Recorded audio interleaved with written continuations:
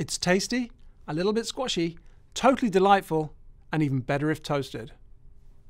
My name is Rich Hindman, and I'm going to delve into the fluffy center of our latest Android offering and the new hardware that forms the latest Nexus lineup.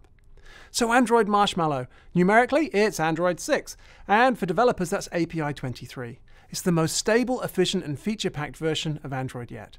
And the first two devices to launch with the latest hotness are the Nexus 5X and Nexus 6P. The Nexus 5X is a delight built in partnership with LG. It's equipped with a 5.2-inch 1080p display, a Snapdragon 808 processor, and a 12.3 megapixel rear camera. It offers top-of-the-line performance in a compact, lightweight device. For developers, there were two new intermediate densities added in API 23, Density 360 and Density 420. And the new Nexus 5X is in that latter bucket. So for devs that are using compatible screen declaration in their manifest, you're going to need to test your app out and add the new values. The Nexus 6P, built with Huawei, rocks a 5.7-inch high-resolution AMOLED display, front-facing stereo speakers, and a 12.3 megapixel rear camera, all housed in a contoured aluminium body. I absolutely love these devices, and both have USB-C ports and fingerprint sensors. The updates in Marshmallow are primarily targeted towards improving the user experience, smoothing out install and update flows, speeding up authentication, improving battery life, adding contextually sensitive controls, and allowing applications to assist each other at a deeper level than ever before. Arguably, one of the biggest changes in M has to be the arrival of Runtime Permissions. While this reduces friction for install and updates, it does come with some overhead. You can no longer assume that just because your app is installed that all its stated permissions have been granted.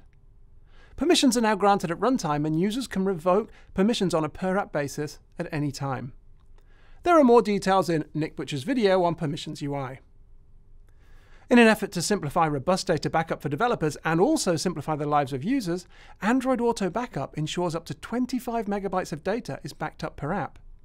If your project targets M, backup will automatically be enabled, and there are a couple of things you should be aware of.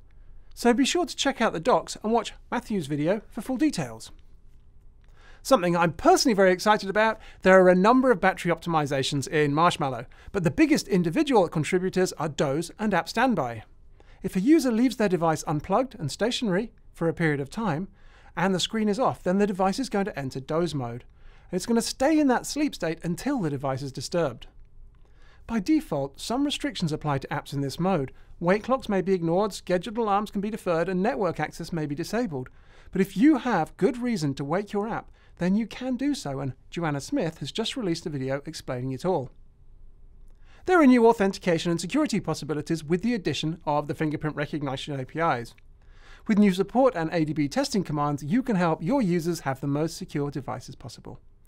Maya has the full details in her video.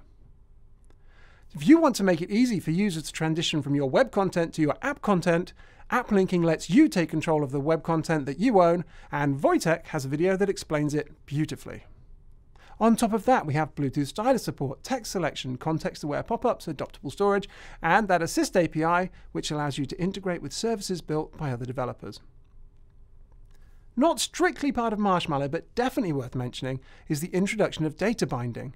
It's an Android Studio feature from 1.3 onwards, and it reduces the amount of code you need to write to hook up your XML layouts with your activities. See Neto's video for the lowdown. There have also been updates to the support library, with a number of new libraries, including custom tabs, percentage-based layouts, recommendations, and preferences. With all the new goodness comes some goodbyes. First up, a deprecated API has been removed. Apache HTTP was deprecated a while back in favor of the more efficient HTTP URL connection, and it's been removed in Android 6. If your app or any of the libraries you use rely on it, you're going to need to make a small update to include it in your build and declare it in your build.gradle file.